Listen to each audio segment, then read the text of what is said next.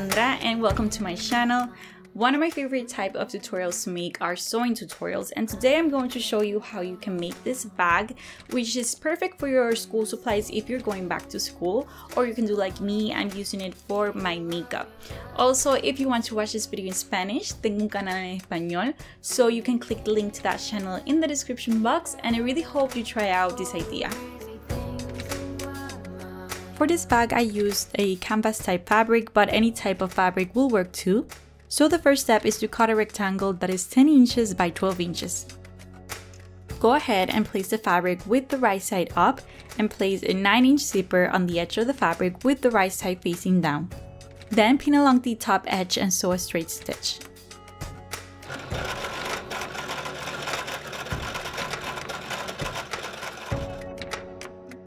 Once you finish, flip the zipper up and using the sewing machine again, make a top stitch. This will hide the zipper a little more and it will look cleaner overall.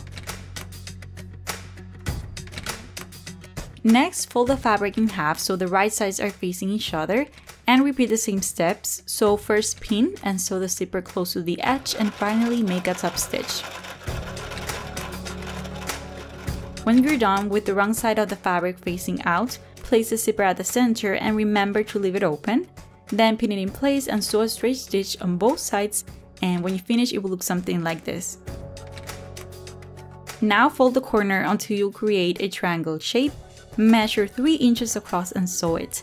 This is what is going to create that boxy structure to the bag, so go ahead and repeat this with all the corners.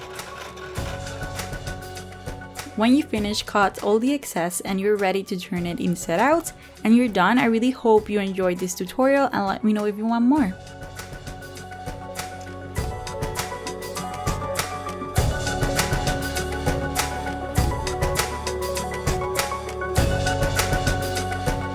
So that's it for this video. I really hope you enjoyed it.